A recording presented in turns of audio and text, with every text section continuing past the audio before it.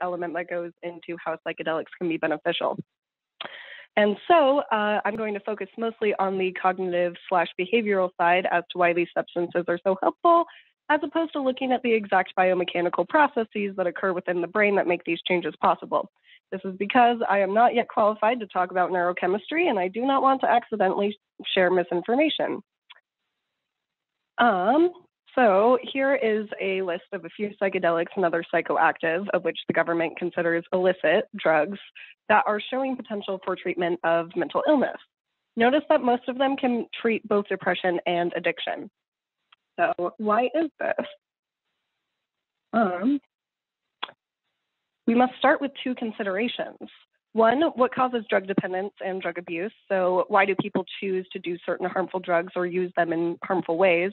And two, how psychedelics can help you shift your perception of both the self and the things you do to yourself, and how that shift can cause major beneficial changes in cognition and behavior, which is essentially the basis of modern therapy. So the psychedelic experience can help a person to open their eyes to the reality of their situation, as sometimes it is impossible to see your life from the outside in, especially if a person is not used to the practice of inner reflection. However, through this inner reflection, the motivation to stop using in a way the person is using can then become intrinsic. That is, come from within, which is the most powerful kind of motivation. This includes motivation to become a better person, not just to stop or curb unhealthy drug habits. Remember that it is important to be in a good setting and have a positive or at least self-assured mindset, as well as to set an intention of doing some good work with yourself as you go into the experience. With this in mind, we can start to participate in the positive upward cycle that is healing. The more we become in tune with ourselves, the more we can start to understand and appreciate the world around us.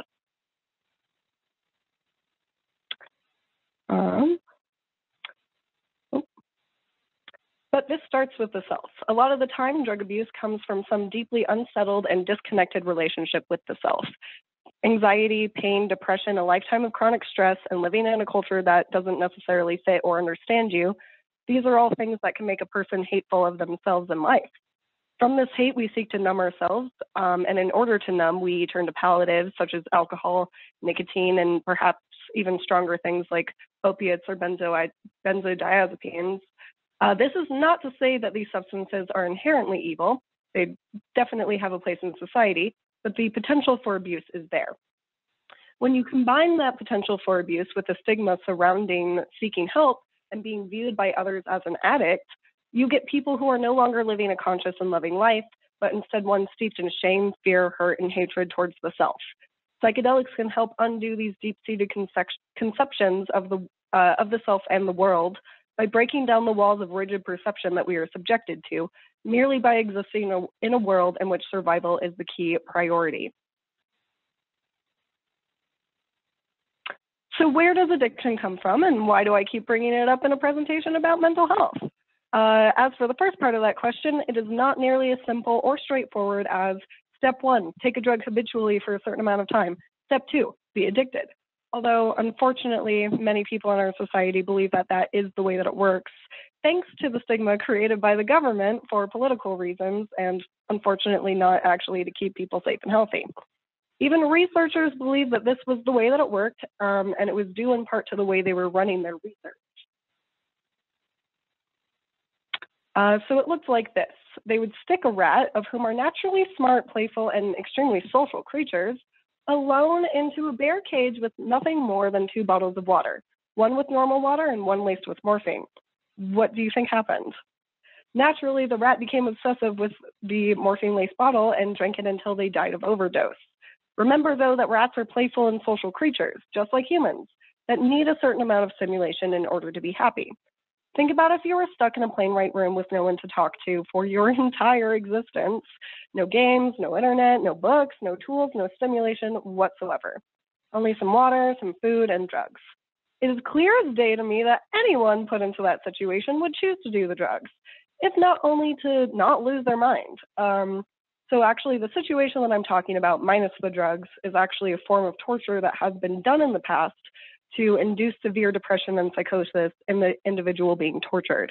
Being left in that room over a certain amount of time, roughly over a week, will actually cause severe and permanent brain damage. So to test the idea of setting, in the 1970s, researcher Bruce Alexander built what he affectionately called Rat Park, which was essentially a rat utopia. The rats had a social life, toys to play with, tubes to run down, things to chew on, anything a rat could ever want in their lives. Once again, the researcher included the 2 water bottles, one normal and one laced, and this is where it gets fascinating. In Rat Park, hardly any of the rats even touched the laced water, and none of them died from an overdose, as opposed to 100% of the rats dying from overdose in previous studies. So applying this directly to people, at around the same time in history, in the 1970s, we can look at the effects of the Vietnam War on the individuals who were forced to participate in it. About 20% of the soldiers overseas were using heroin, and the American populace was terrified that they were going to come back as heroin zombies when the war was over. It was found, however, that on their return back to homes in America, 95% of the soldiers using overseas completely stopped using heroin altogether. There was no need to send them to rehab, and they did not experience withdrawal symptoms. So thinking about the old model of addiction, wherein if you take a drug habitually, you are surely going to be addicted to it no matter what due to the chemical hooks that are present, this result makes no sense. These soldiers should have had crippling addiction to heroin regardless of where in the world they were. But of course, we are now starting to understand that quality of life is extremely important in understanding not only mental health, but addiction as well. And a lot of the time, we do not get to choose the quality of life that we are living. We are born into the situations we are born into. And that isn't to say that you can't get out of that situation, but factors such as socioeconomic stress, as well as prejudice or being a part of a disenfranchised population, and the resulting depression of said stress, makes doing so incredibly difficult for a majority of people, which is why by beginning to look inwards can be so incredibly powerful. In this action, a person can start to take control of their mental state back into their own hands. This is why addiction and mental health are inextricably linked. So this blends into the idea that depression and addiction are diseases of civilization. This theory posits that diseases such as depression and ultimately addiction are caused by the low-grade oxidative stress that we are all exposed to by living in the modern world, as opposed to tribal communities or hunter-gatherer lifestyle. And through this stress, we become prone to these afflictions through a series of complex processes in the brain and body. It has been found that ayahuasca specifically, although if we tested other substances, we might find them similarly useful, helps guard the brain and body against these processes, as well as having the potential to reverse them. So as a reminder, it is still possible to be psychologically dependent on any of these substances, LSD, psilocybin, ketamine, etc., which is why it is important to be clear and honest with yourself about your use. It would be silly to use a substance to help yourself become free from the grasp a different substance has on you, only to find yourself in the similar situation with the thing that was supposed to help. This is part of the reason I am attempting to use my future PhD to facilitate psychedelic experiences with clients, to help focus their minds on the task at hand, as well as to help them deal with and understand emotional upheavals that could turn into a bad trip quite easily for the inexperienced.